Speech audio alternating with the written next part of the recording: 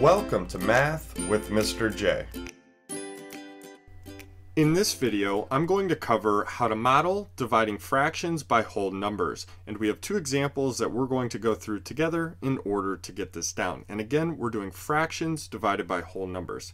So let's jump into number one, where we have 2/3 divided by 4. So we're starting with a fraction, which is 2/3 in this case, and we're splitting it into 4 equal groups and seeing what one of those groups equals. So I started us off with the model of 2/3 here. Now notice the 2/3 is vertical, which means it's going up and down. When we divide it into 4 equal groups, we're going to go opposite, so horizontal side to side. So let's split into 4 groups. So 1, 2, 3, 4. So that's a model of 2/3 divided by 4. So the next step, we need to select one of the groups. And what I mean by that, we have 1, 2, 3, 4 equal groups. We need to pick one of those. I find it easiest just to pick the top, but it doesn't really matter. They're all going to give you the same answer. So I'll circle it, that way we visualize which group we're picking. Now we need to see how many pieces are filled in within that group. We have 1, 2. That's going to be our numerator. Now our denominator, here's the most common mistake, is saying we have 1, 2, 3 pieces, so we put a 3 for the denominator. Well, 2/3 is just going to give us our original fraction. That doesn't make sense for an answer 2/3 divided by 4. So we need to count all of the pieces within that square, and that's the denominator. So you can do one of two things. The first is just count each one individually. So 1, 2, 3, 4, 5, 6, 7, 8, 9, 10, 11, 12, and that will be our denominator.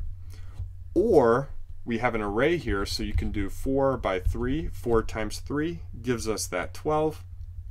Either way gives us the same answer of 12. So our answer is 2/12. Now we need to check to see if we can simplify.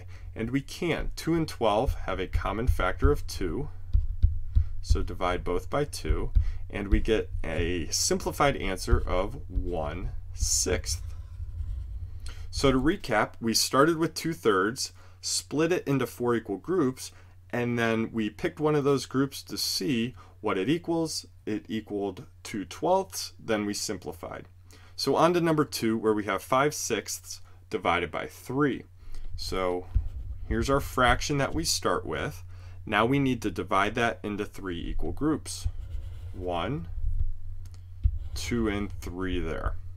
So let's pick one of those equal groups. We'll select the top.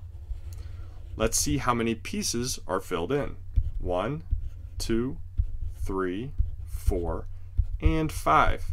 So that is the numerator of our answer. Now we need to see the total pieces in that square.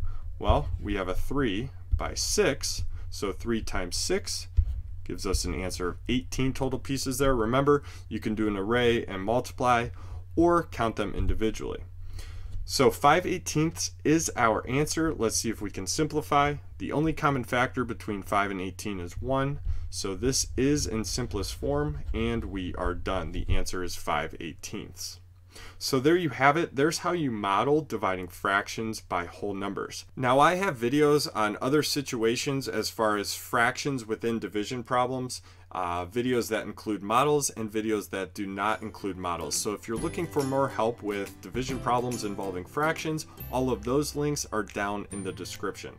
I hope this helped. Thanks so much for watching. Until next time, peace.